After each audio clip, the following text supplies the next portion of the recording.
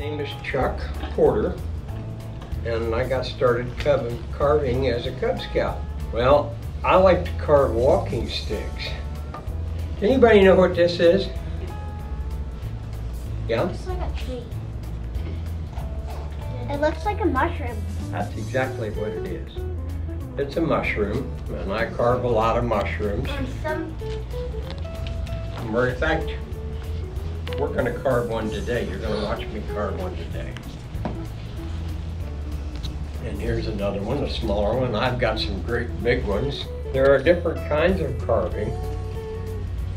Just whittling, they use the knife out of their pocket to whittle with. There are what we call relief carving, which is what this is. This is a castle, turret, in the rock face. So it's like it's built right in the side of a cliff. Now this is a collection of neckerchief slides that I carve at camp.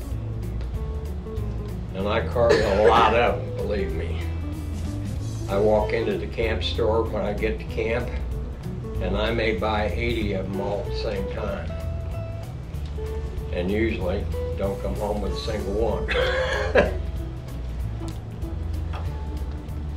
Now remember I told you about the axe and the log? Well, this one I haven't got the piece cut out for the axe yet, but it will go right here, just like that. And again, it's a neckerchief slide. Holds a neckerchief on your neck. Now my grandmother and my mother liked owls. Oh, my mother does too. So there's my rendition of an owl on a neckerchief slide. What? Did you see these? Nope. They're needle nose pliers. They're tool pliers. But they're carved. And they're wooden. Yeah, That's they're all cool. wood. Yeah. My dad. That's called a whittler's trick. My dad could use that metal.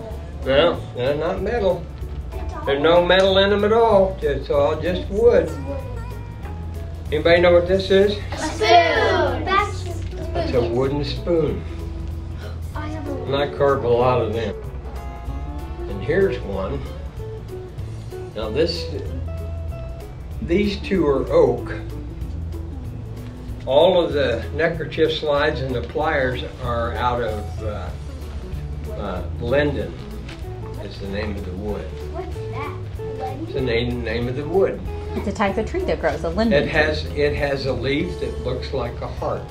Oh, that's cool. And this is what a wooden spoon starts out looking like. That's cool. This one is made of sassafras. Now this is just a piece of linden, or another word for it is basswood. This is North American linden. Basswood comes from Brazil. Okay, we're going to talk about knives. When a wood carver has knives, he keeps them very, very sharp. See that curl come off there?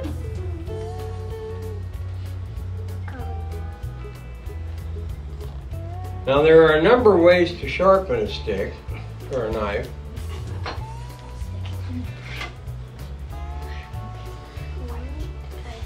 This is a piece of Arkansas marble.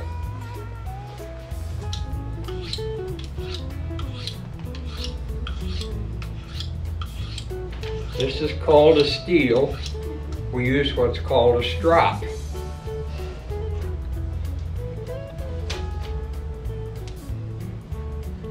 And this is just a piece of leather with some jeweler's rouge on it.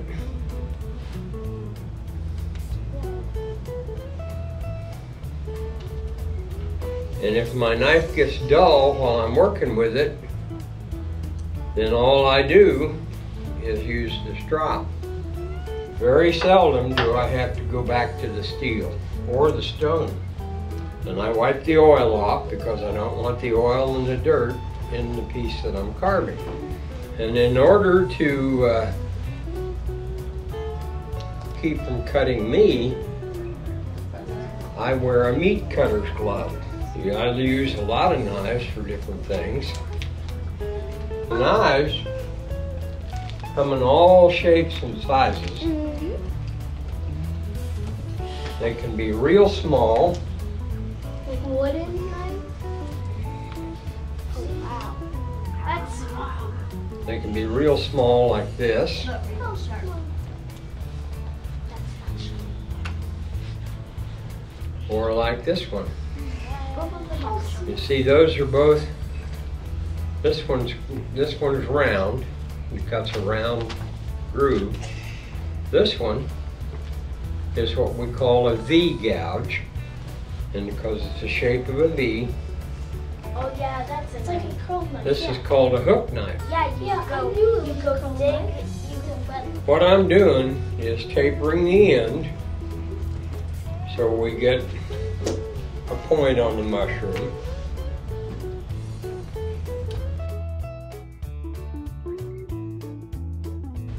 Now, they don't have to be perfect. They can be all kinds of shapes. Now, to keep your knife, you want to keep your knife really sharp when you're cutting across the grain.